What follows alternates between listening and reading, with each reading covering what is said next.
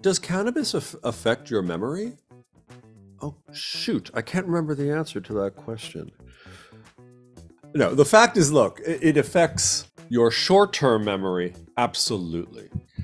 However, it does not affect your long-term memory. There has never been a long study proving that cannabis has any effect on long-term memory used in a moderate or reasonable way.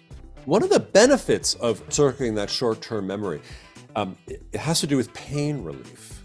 Cannabis is very effective for pain.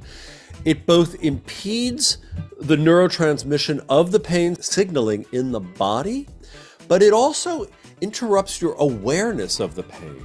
So, yes, it will change your short term, but no, you'll probably remember where you were born and the year you were born and your father and your mother's first names.